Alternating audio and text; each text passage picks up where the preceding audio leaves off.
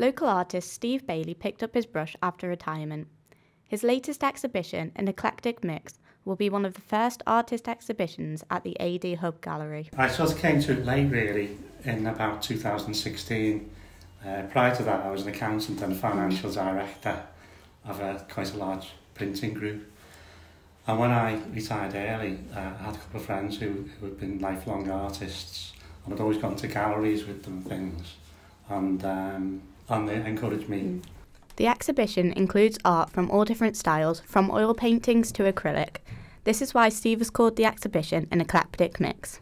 Because I took it up when I took early retirement, it means relaxation and enjoyment. You know, exhibiting in galleries, which is great. If you sell a picture, that's a bonus. This exhibition will run from now until March 31st, and in the future, Steve plans to continue with exhibitions and try and enter some prestigious competitions.